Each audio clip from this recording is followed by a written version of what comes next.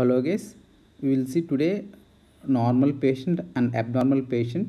So in this patient we can see the uvula in the midline and both palatal arches are in the same level. So both right and left palatal arches are in the same level and uvula in the midline. So it forms a arc. So this is normal. And we will see now abnormal person. So this is a patient of brainstem stroke.